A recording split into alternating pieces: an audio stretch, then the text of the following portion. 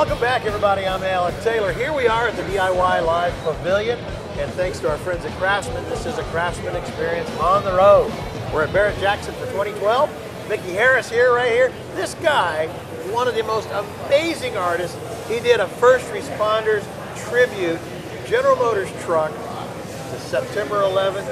I got to tell you, there's been a lot of people with tears, Mickey. Thank you very much, man. Awesome My artwork. pleasure.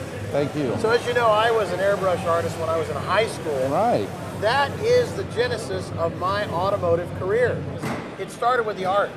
You know, that's a passion. So where did your career start? Well, my career started in Florida, Fort Walton Beach, and like you, as a young child, without really giving away our ages, because I know we're similar in age, started very similar in that regard to falling in love with automobiles. And my father was a fighter pilot, and I grew up as a military brat, and so I had a love for aviation art as well. So painting on things metal and the military has always been a passion of mine, which has brought me to some of the things that I'm best known for, is that kind of work.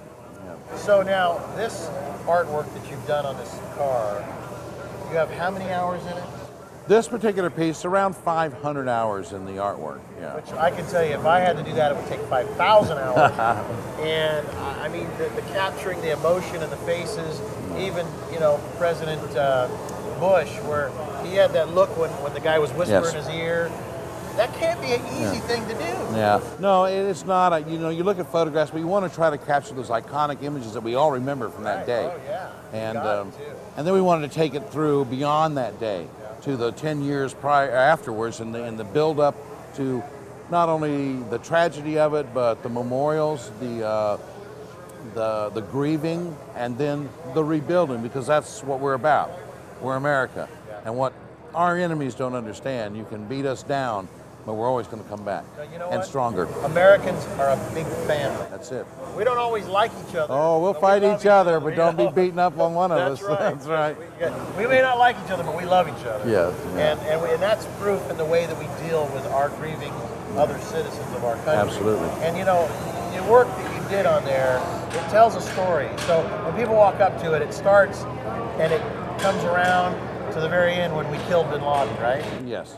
Yeah, in fact, that wasn't even planned. We were already in the middle of that project when that happened. Yeah. So I decided that that would be the perfect ending to the story that's told around this truck. Which is on the tailgate. To bring it to that. Yeah. And then the tonneau cover comes up with the 441 names of the first responders that died that day. And to debut it at Ground Zero was something. 441 first responders died that day, on top of all the other people that lost their lives. Yes.